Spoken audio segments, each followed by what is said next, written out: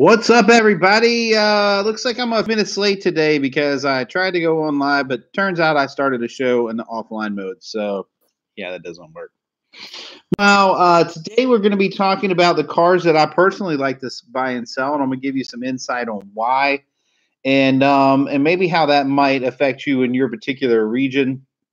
May or may not affect you. I mean, you don't have to listen at all, but I'm just giving you some insight on why I do it. So this actually comes from a guy. He's actually, I think he said he was in Cincinnati. So Cincinnati is not really all that far from us. It's probably about 5 or 6 hours. I'm just guessing. I'm thinking Ohio, Pennsylvania, Ohio. It's not that far. But it's a different market completely than our market. So he keeps saying he gets the wrong cars. They take too long to sell. He can't flip them. It's just taking too long. It's too long. It's too long, and it's aggravating the crap out of him. So I'm going to tell him why I do it, and maybe this will help you. And his name, actually, I'm not able to say his name, so we're just going to leave that off because I can say his name, but I might get blocked on YouTube. Um, by the way, these handles you guys come up with are hilarious. Okay, so the reason, or what? So let's talk about your market. So the market that I'm in between Richmond, Charlottesville, Fredericksburg, Washington, D.C., right on the 95 corridor. So on the 95 corridor, the main thing that you got a lot of people doing is traveling. There's a lot of road miles put on cars. So people around here tend to look for cars if they're going to be in the cheaper car range. They tend to look for cars just to throw miles on. So, all right, let's talk about the cars that I like then. So immediately I'm going to like subcompacts, but all subcompacts are not created equal. There's some subcompacts that just aren't worth mething. Yeah, nothing's worth mething with. Let's just go ahead and leave mething out of this. Hey, what's up, guys? What's up? What's up? So, yeah, everybody's present. You know, one day we're going to have a bunch of people on here. I mean, I get thousands and tens of thousands of views daily, but I don't advertise this. So this is like people only see this in rotation unless you're one of the guys that know that it comes on at 5 o'clock. So yeah, everybody is present. We should have like 5 or 10 people, and I think it keeps it pretty cool keeping a small crowd.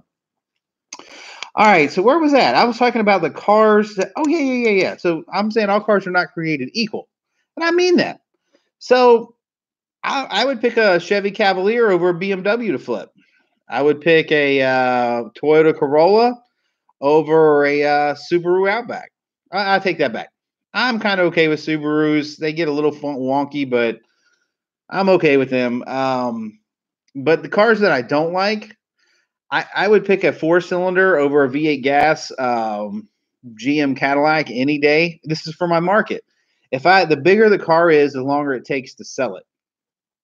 And the bigger the name brand is, the faster it does sell. So if I had a small Toyota, it's going to fly off the shelf. If I got a small Nissan, it's going to go pretty fast too. Not as fast as a Toyota, but it's going to rock and roll. If you can get like a Lexus at any size, it doesn't matter because Lexus are just loved. Yeah, 06 Beetle, that's another great car. People like the Beetles. And you know, Audis, even though they got a bad name, Audis, they got almost too much stuff on them. Even though I know you're going to say, well, that's the same car as a Beetle. Technically, a lot of the drivetrain stuff, but they add so much extra crap to the Audis that when you get into vehicles with over 100,000 miles, it gets a little scary. So my favorite car right off the bat, I can tell you if I could buy them by the truckload and just load them out here and have 30 of them delivered, I would have 30 RAV4s delivered out here tomorrow, and we would sell every RAV4 by tomorrow night. Like, it's that ridiculous. A RAV4 is a screaming hot SUV. It's a Toyota. It's a 4-cylinder. People love them. They're durable. Mileage don't scare them. You can buy them reasonably cheap, and you can flip them super fast. So that's like going to be one of my all-time favorite picks. If I was going to look like VW's in the skies, yes, it is. So if I was going to wrap my favorite car, I'd have to go with an SUV and say something like a RAV4. Now, me personally, I wouldn't drive the thing anywhere. I don't like them. But liking them to sell is a completely different story. That's not true. I actually did kind of enjoy it when I get them. I do drive them around. hard as ever to work on, though. Yeah, he's probably talking about the Volkswagen or the Audis. So yeah, let's talk about Volkswagen Beetles. Beetles are super cheap. Like not an '06. '06 can cost you some money, but I'm talking about if you went to like a 99, the new Beetle, 2000 new Beetle, those things are like if you go to replace the radiator, and I did a video on this. If you go to replace a radiator in one of those guys, the whole front clip is coming off. The entire front clip. It's got to come off for you to access the radiator. I mean, it is a hoss of a job. Now, it's not complicated. It does take half the day, but it can be done. But you take that in consideration, and you look like a little Corolla. You can flip a Corolla as far as maintenance. You can just flip it in and out in an hour. I mean, it don't take long for a radiator or anything on that car. Yeah, exactly. No rabbies. I hear you. Take the front off. I hear you. So yeah, so my first one I would have to say would be the RAV4. I would, if you've got a good running Beetle. Beetles are good because they're inexpensive in one area because of cost, but there's other things on them that are extremely expensive. And the other design flaw they had in the earlier ones, they didn't even have temperature gauges. They just had lights, which I really had a problem with. You don't know if you're buying an overheating car or not unless you have a scanner. So that's another thing too that people are really apprehensive about, and they seem to be plagued with a lot of little problems that just cost out the butt to fix.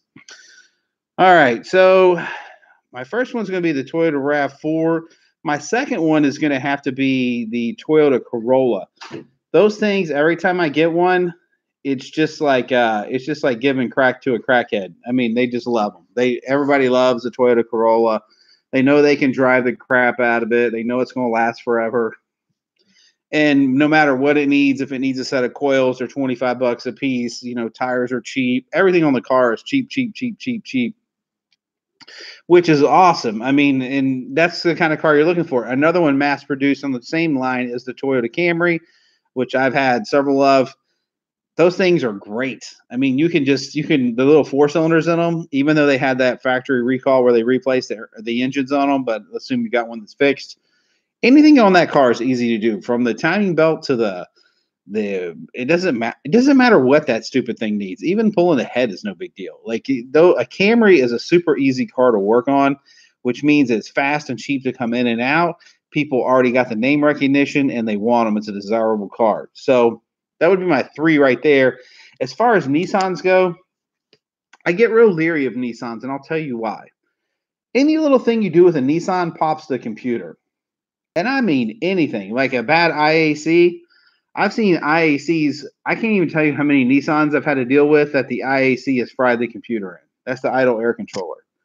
And when you get into the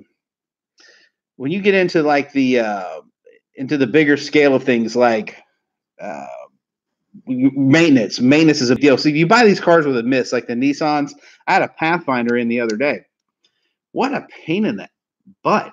I mean, it's like it almost runs perfect. It just won't idle right, and then it comes out, and that's what it is. The IAC is fried part of the computer.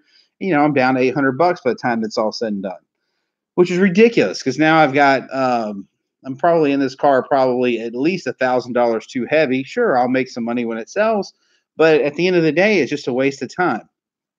So I like Nissans with caution. Are they running, and are they running good? And like the Nissan Altimas and the Maximas, they're great cars, but heed my warnings. If you ever get into the crank scissor issue, I don't think that's actually a word. The crank sensor issues, there's 3 of them.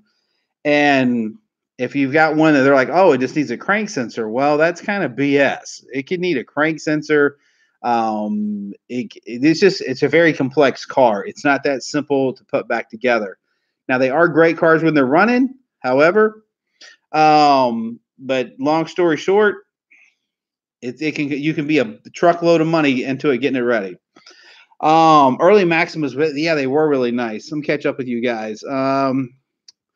Okay, take the front off. Yeah, V6, Helen was my wife. Okay, like some Sunfires and Cavaliers, I-30, I-35. Yeah, so let's just look at a Maxima. You're going to have people love Maximas. They do love them.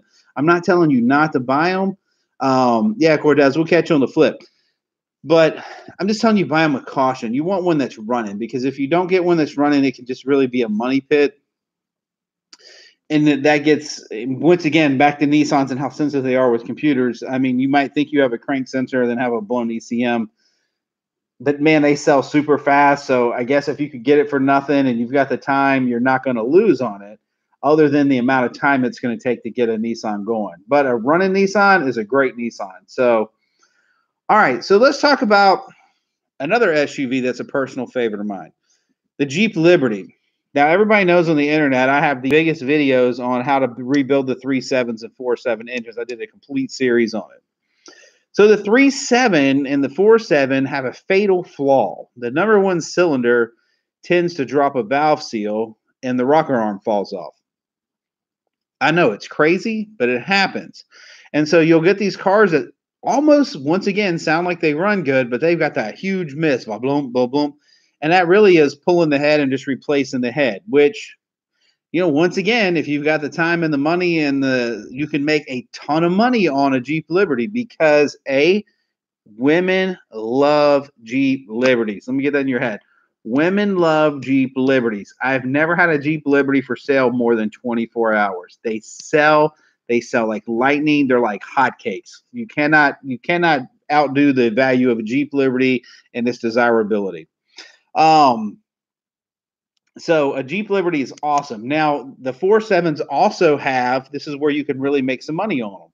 If you get the 4.7 or the 3.7 and it's got a timing issue up front or it's rattling real bad, that scares the living crap out of everybody that's trying to buy those cars.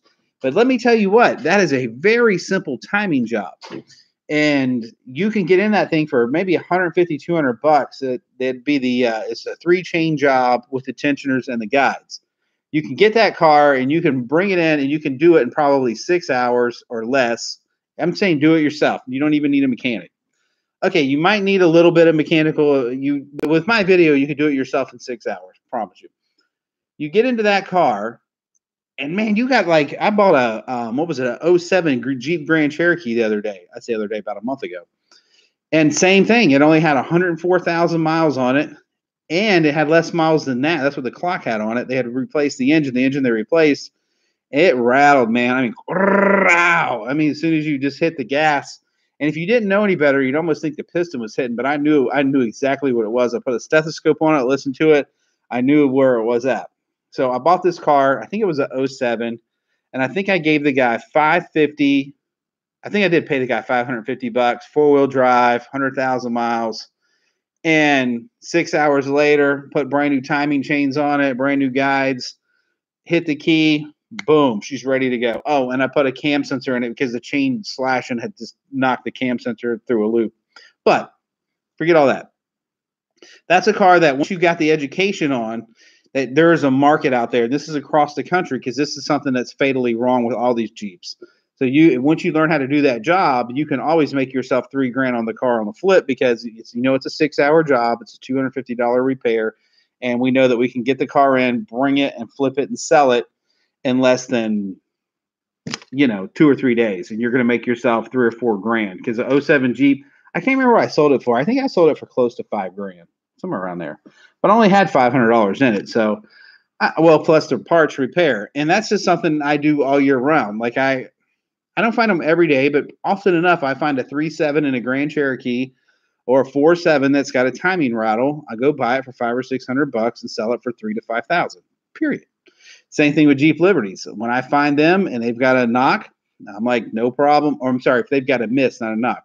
If they've got the miss or the timing rattle, same thing. I know I'm going to make $3,000, 5-6 hours into it, do it.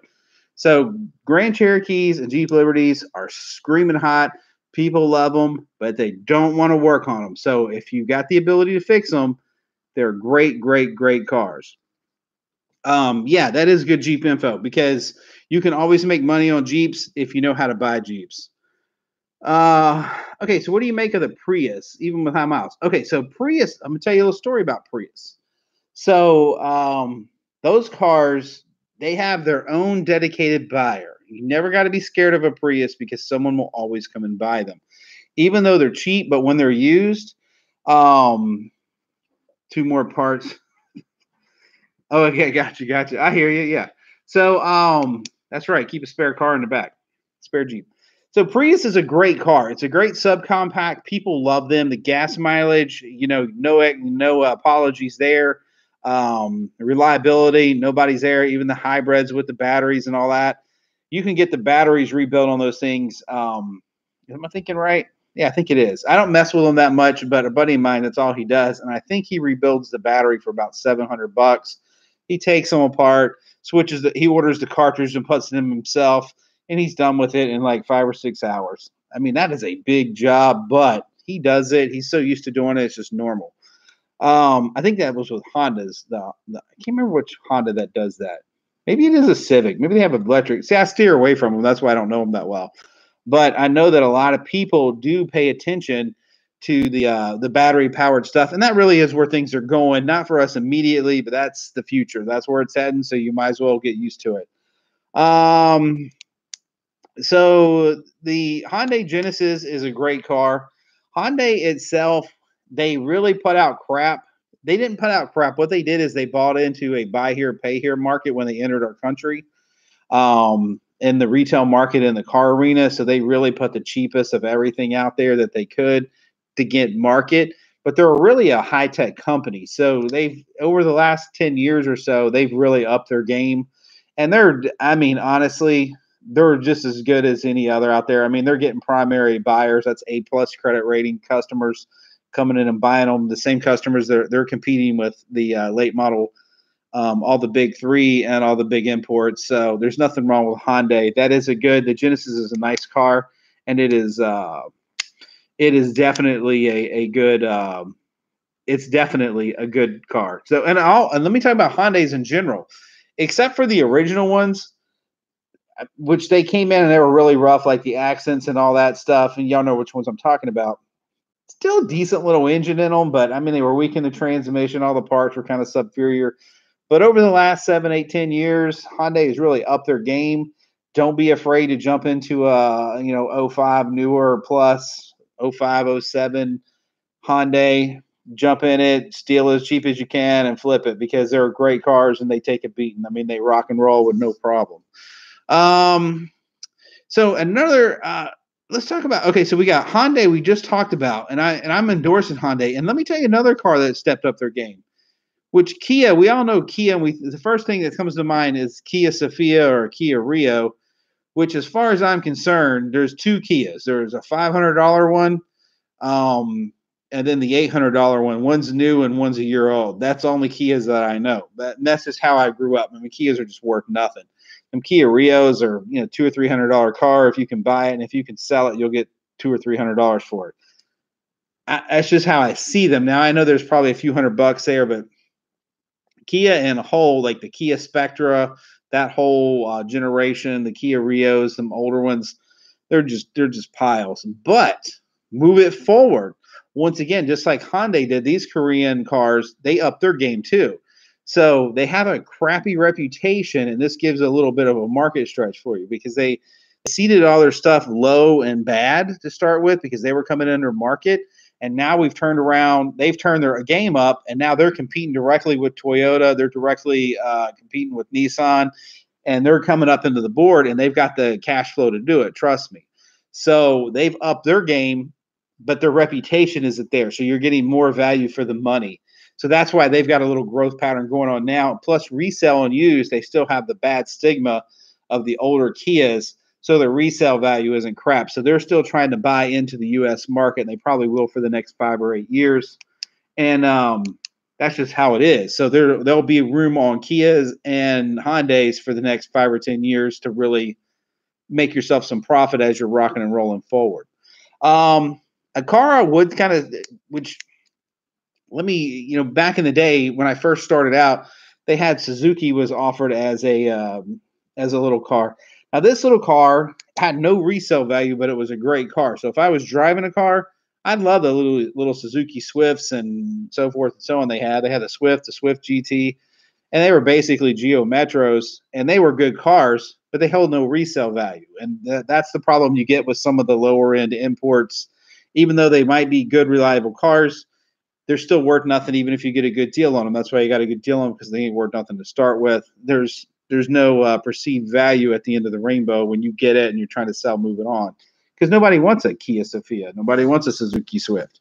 They want a Toyota Corolla, or Hyundai's got some sexy cars out now.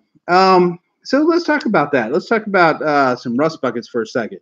So I'm telling you basically that I want cars in my market that are gas savers, that can make the run.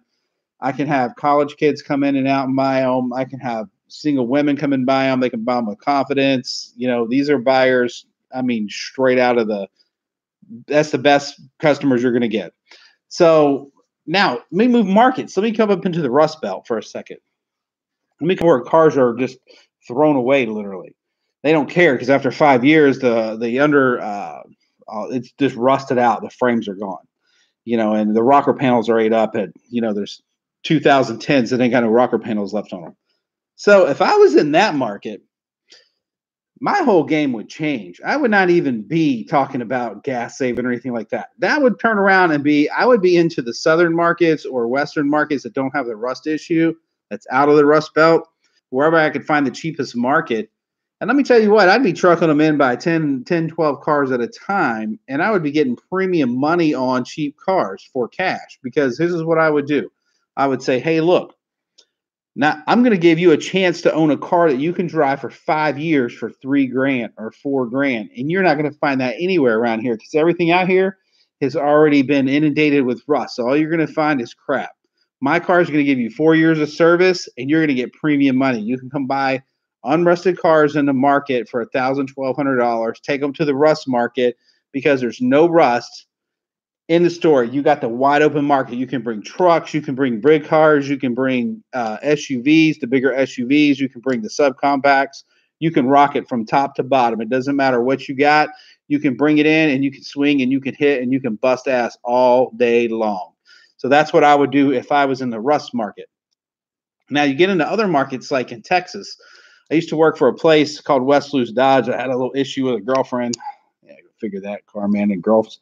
Anyway, she decided we wasn't in love anymore. So I was just kind of like down on my luck back in I don't know, it seemed like around the late 90s. So I rolled into a place called West Loop Dodge. It was a pretty cool place. It was kind of like the old West outside of Fort Worth. Anyway, so I go into West Loop Dodge, and long story short, it was a Hyundai dealership. I think it was a Hyundai dealership. Yeah, I think it was. Yeah, it had to be Hyundai, not Kia. So it was that and Dodge. And anyway, it's pretty cool. I mean, with that, I got my first car deal. An hour into it, I sold a conversion package on one of the big Dodge trucks. I made like a $14,000 gross profit. The GM says, I don't know where you come from, but go pick out whatever you want to drive, and I'll put dual exhaust on it. Cheers. So the car man was back in business. Anyway, so I get to sell, and a guy comes in one day. He says, hey, man, I'm looking for a new Hyundai. Crickets. Then I realized we do have a Hyundai sign out, but nobody knew where the hell the Hyundais were at. I said, man, where is the Hyundais at in here? And this is in Fort Worth. Guy's like, man, we got a storage lot down around the corner, back around the side, blah, blah. Anyway, this whole long, drawn-out process to go find this Hyundai. I said, man, all right. So I get in the car, throw them in my demo, off we go. I find the place. And, man, there is like, let's say this is 1999. There is like 1996 models, 97s, 98s, and they're all brand new. They all have sticker prices on them. These Texas dealers cared so little about the new Hyundais, they didn't even try to liquidate them. They just stuck them in the storage lot. I guess they kept it for the financing so they'd be able to sell their Dodges. But they didn't give a about them. I don't mean nothing. They just stuck them out there and let them rot, which was hilarious. They were like inconvenience that you had to jumpstart the battery. I mean, that's just how people thought. So if I was in a market like Texas, where trucks are so high and so much in demand, I wouldn't waste a whole lot of time in the other markets. Like I wouldn't get into the subcompacts and all that. I once again would switch markets from the truck market, and I would come into like a commute market like where we're at right here. Or like if I was in Texas, I'd probably jump into Georgia, because in Georgia, four-wheel drive's worth nothing. Nobody wants them. They don't want four-wheel drive SUVs. They don't want four-wheel drive trucks. Just a big waste of gas. They want a pretty truck, and that's all they want. So you can go there and you get rust-free vehicles that look better. They don't have any sun peel on them like you get in Texas.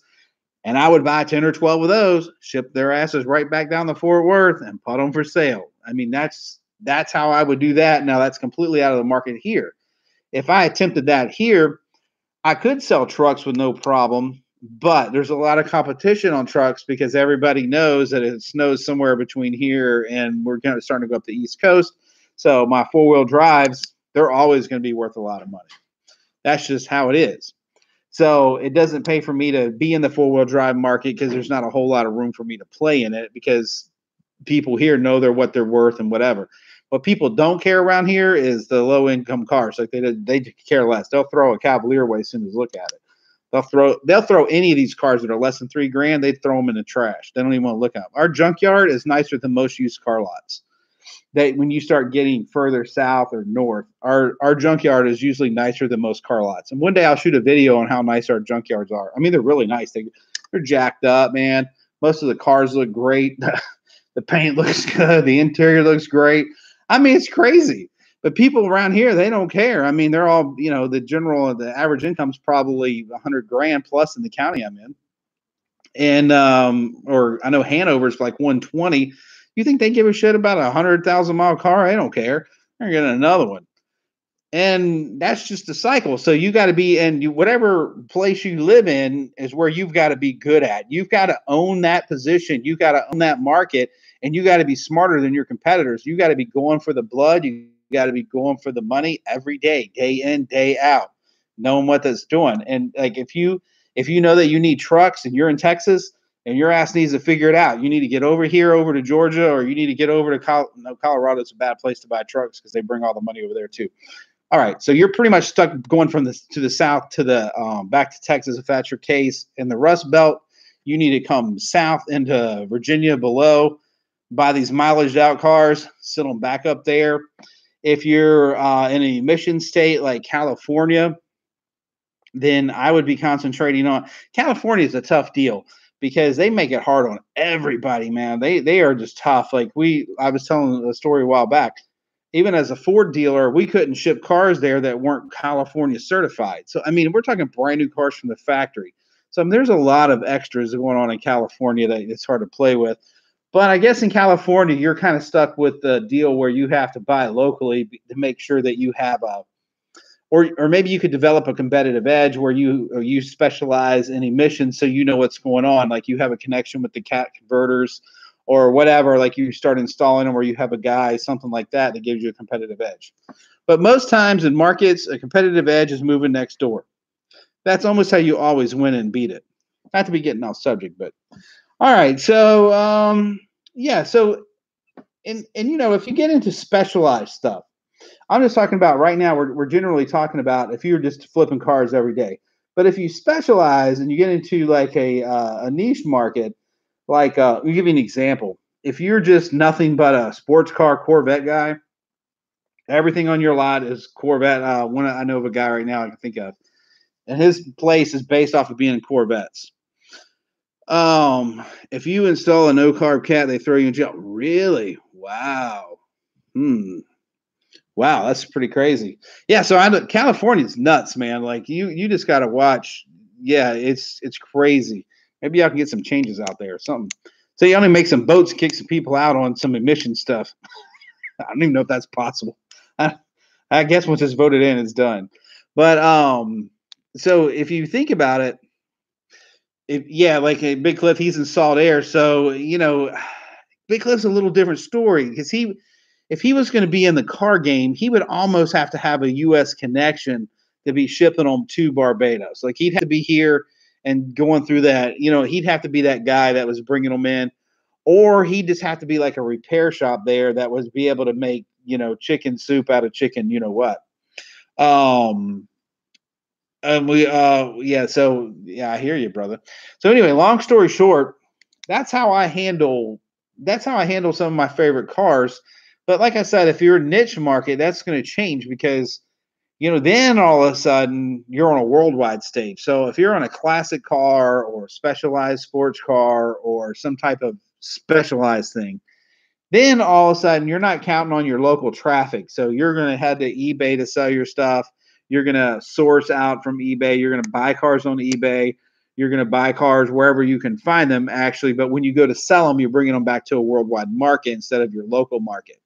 So, as far as I'm concerned, that's a lonely world to be in. I got a real close family member that does nothing but classic cars, and he gets into the classic cars, and he's actually got a 66 Malibu right now or something like that.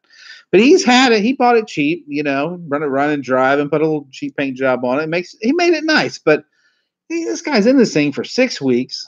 Then when he goes to sell it, he's sitting on it for another week or two, 3 weeks, and there's no way that you can produce a living doing that in a quick turn type operation unless you have a very diversified shop that's got a huge study or a huge ability to flip cars. You got to have a guy that does rust and body.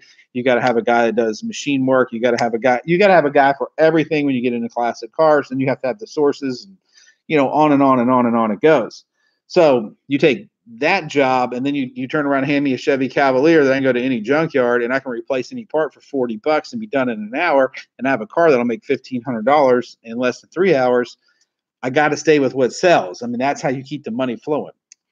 So, and another rule of thumb I look at is how long does it take to turn a car? That's how I decide what my favorite cars are, because I'm all about money, because there's a woman in my life that costs a lot of money. Don't ever say I said that. So they do cost some money. Life costs money. So you got to have money to flip cars. You got to have money to live. You got to have money for everything. So to me, it's time on turn. So I know that if I have a subcompact, somebody's going to want to buy it immediately because everybody's in a transportation. They're called transportation cars. If you can get a transportation car that's ready to go, then boom, you got money. I call it instant. That's your ATM. If I went into, like, let's say tomorrow I went and bought 5 Cadillacs, and I bought all 5 Cadillacs for a great deal, I may be sitting on them Cadillacs for a month and a half, because I have to find somebody that wants a big giant boat, B, a big giant boat that costs a lot of money to fix after 100,000 miles, C, it's heavy on insurance.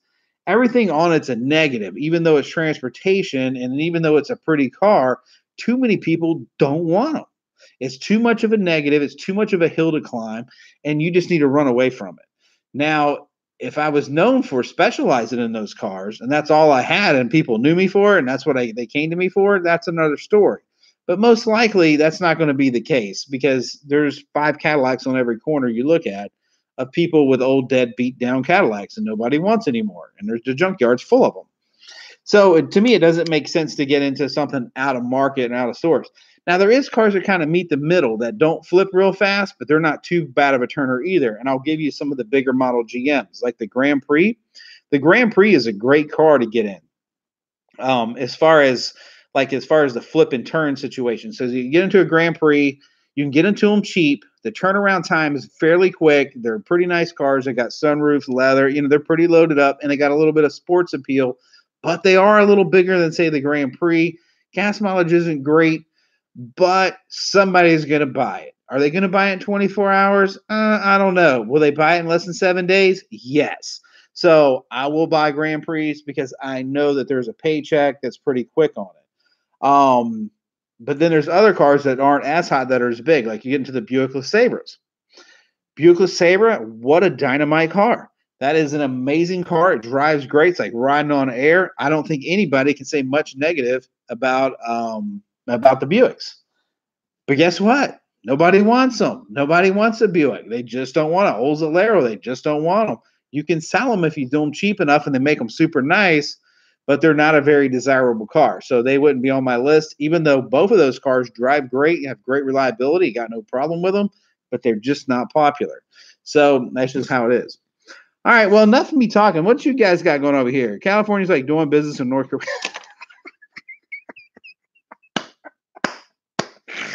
Okay, guys, I was not expecting that. So yeah, I can imagine doing business in North Korea, especially what I see on TV. It doesn't look like a very hospitable place for a used car lot. I'm just guessing. I don't know. I've never been to North Korea. I'm just throwing that out there. I don't think the little rocket dude, I don't think he's into V8 power. Just throwing that out there. BJ and other cars, speed limit is 80. Yeah, exactly. Yeah, so yeah, and I can see that bringing in some of your nationals bringing in some American cars, and I imagine they do really well in the islands. See, this is a great play. This is what I love about my channel. See, if any of you guys out here wanted to like network, we see Big Cliff. He's sitting there saying that it's kind of, but Big Cliff is there. That's half the battle. If you want to get into a market, you got to have somebody in there. How about in rental situation, cheap weekly rentals for the lower income market? Okay, perfect. Perfect question. See, we're changing market strategies again. I love it. Everything's about layering income, and I'm going to get into that. You know what? Tomorrow we're going to do layering income because it's an important situation. So I do believe that the lower rentals, this is where you got to think smart. Now, this all comes down to maintenance because we know we're going to have blown head gaskets and busted brakes. I mean, that's just how it goes. Somebody's going to be knocking fenders off. All this crap's going to be happening to your car as you're making $50 a week or $100 or $80 a week. And I'm talking about instead of lot financing it, actually renting it to that same customer and just letting him pay a weekly payment, but you own the car. I think we're on the same page there. So this is where you got to be real specific. The big luxury cars are definitely out. We do not play with big luxury cars. We're going to go with common big three cars like the little Chryslers and the Chrysler 4-cylinders. Don't stay away from that 2.7, but that little 4-cylinder, you can't beat it. You can buy a cheap one. You can buy one of those and throw it in there for $300. And Eric Breckenbassen was Car Supply. Hope y'all are reading the thing. So I like the lower market rentals, but I would definitely get into cheap big three American throwaway cars and maybe some of the big one of the big three import ones. That any car that's readily available in the junkyard is what you want for a rental car. You don't want a car that's like rare, period. You want it as common as humanly possible with a little bit of eyeball. If you got to, buy the ugliest car you can find, maybe with the paint baked off of it, but let that sucker have low miles and run perfect. Take it down to Maaco because the guy wants it's desperate for a car, and he's going to step up to the plate and be like, thank you for giving me transportation so I can feed my family. So, yeah, family sedans, the cheapest ones in the market, the most reliable. They are built. Yes, Autobuff, definitely. 4-door sedans is a way to go in that lower rental market. And I'm going to tell you this. I'm thinking about getting into that lower rental market again. Because, well, the wife is like she isn't really keen on it because she doesn't want me to deal with the public anymore. But I really enjoyed it. I like messing with the cars. Maybe if I was 10 years younger. I don't know. Anyway, yeah, so the rental cars are definitely a very viable source of income, and there's like a lot of headache that's not involved with everything else. Big Cliff 20. Family sedans, I got you. All right. So Chrysler's probably your cheapest of the big three, like the Sebring and the Stratus. You can put them out all day and all night long with no problem. I mean, you're going to have a serious demand, and you're not going to be able to keep them in the house, and you're never going to have $500 or $700 in them. And usually within 30 to 60 days of renting them out, you're just making profit. So that's how I would do it. You could up your game into the GM, like the little Grand Ams. I think they made them all the way up through whatever year. But the later model ones are awesome. They make good money. And like the Grand Prix would work on those too. Any of that stuff works. That little cheap stuff that's just dime a dozen. Perfect. I had this girl. She had a 2004 Grand Am. I was like, how much is your payment? And she's like, oh, it was like $400 a month.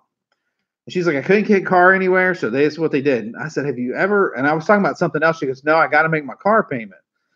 I said, do you mean they won't give you an hour flexibility on it? She's like, no. And they certainly wouldn't. They had the keys shut off, and you had to put a code in whenever your payment was due. And without that code, the car wouldn't start.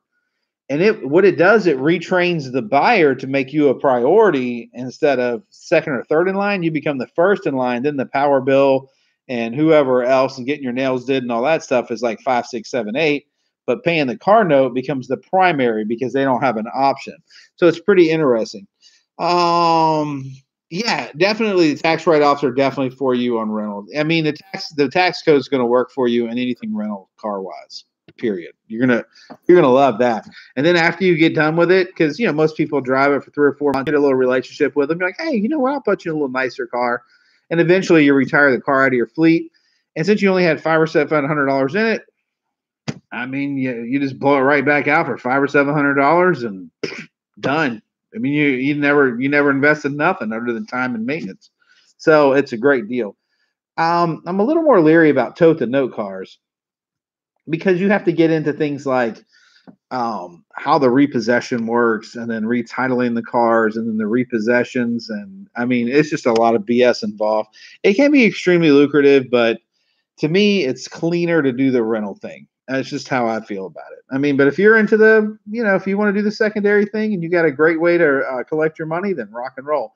The key to that is just training them to know that they have to prioritize your payment because you're dealing with people that aren't specifically known for paying their payments, so you know that they're not going to be on time.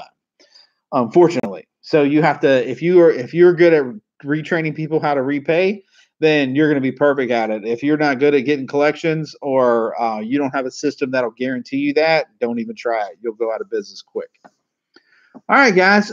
Anything else? Because it looks like I kind of ran up the time again. I was going to shoot it for about 20 minutes. We're now on the 42-minute mark.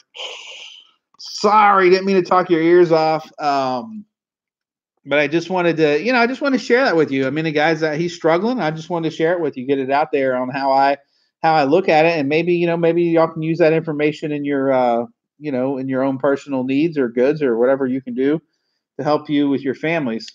But my top three is Toyota. I'm going Toyota, and I'm going small GM. Chrysler is a distant third. Actually, I'm not even putting Chrysler in my favorite. I will sell them, but they're not my favorite. I'm going Toyota. The GM is very popular in SUV and small compact. And then Subaru is always a great car, only if it's running. And then Hyundais are great little flip cars because they're a better value than they're perceived, so you can buy them cheaper than they're actually worth. And the late model Kias aren't bad either, so I'm going to go with those two. I mean, and like I said, running Nissan can't beat them, But I guess that's how it goes. And Honda. So Honda had this period of life back in 2000 where they really had some issues with their transmissions. So that being said, as long as we got a good transmission in a Honda, I'm okay with it. But Hondas are one of those cars too that bring premium money, so it's hard to buy them cheap. Therefore, I don't really run across them that much. I do occasionally run across them, but they're usually not great deals. This depends on who you got. All right, guys. Well, look, man, I hope you guys have a wonderful, fabulous Tuesday. Tomorrow, I will be at 5 o'clock. At 5 o'clock, the car man will be talking.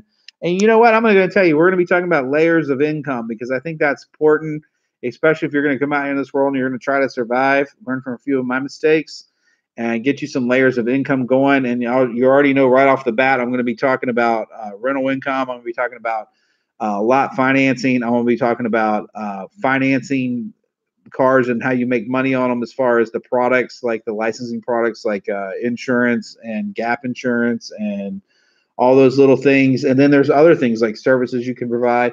There's all kinds of little layers that you can add to, because the car business can be a very lonely place if you do not have layers of income and you're just waiting on the next up to walk on a car lot. But that's just between you and I. All right, guys. So peace out. Nothing but love. And 5 o'clock tomorrow, man. We'll see you on the flip. I'm out of here, baby.